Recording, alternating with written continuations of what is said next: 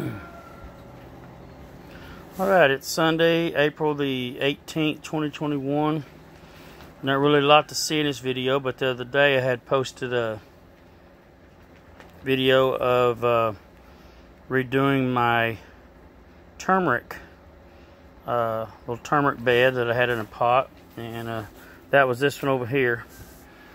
And now I had dug up my ginger, and I didn't have my phone with me to see if anything had survived. This was the pot I had my ginger in last year, and for the most part the ginger was all mushy and bad. I took it out. There's one clump, let's see, I'll pull it back up real quick, that may have some viability to it. Some of it is a little bit bad, but I'm going to go ahead and put that back in the ground just in case.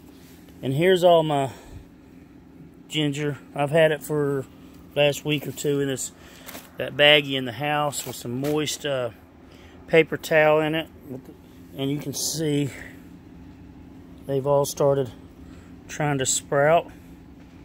So now I'm going to go through and all I do, let me get this kind of, I just lay these things out where I want them in here. Don't get too super particular. Just kind of spread them out a little bit.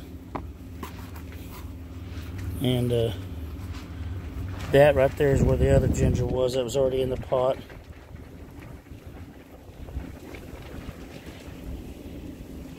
So you see all them, that's where the original ginger is, still underneath there.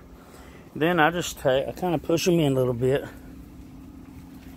Got some other soil over here in another pot. I'll just dump it on there.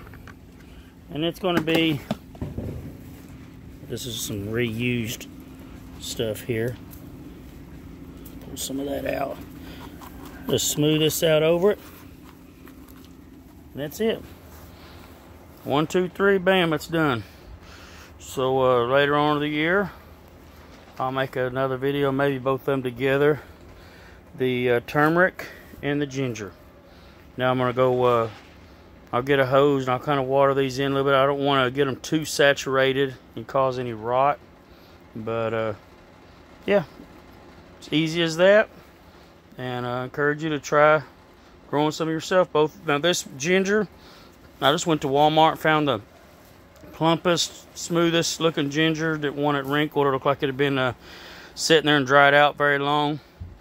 I had to go to the natural grocery store to where a lot of stuff there is usually pretty good stuff, and found me some turmeric. I could have bought my ginger there also. Organic is what I was trying to look for, the word. You don't have to get organic. It may be a little better for you. You know, in my opinion it is. Some people don't see much difference. I did buy the organic turmeric roots. I just used the Walmart roots here. They're going to be grown pretty organically here in my garden. So hope y'all enjoy that, and next time I'll be able to show you something a little bit more with them. God bless.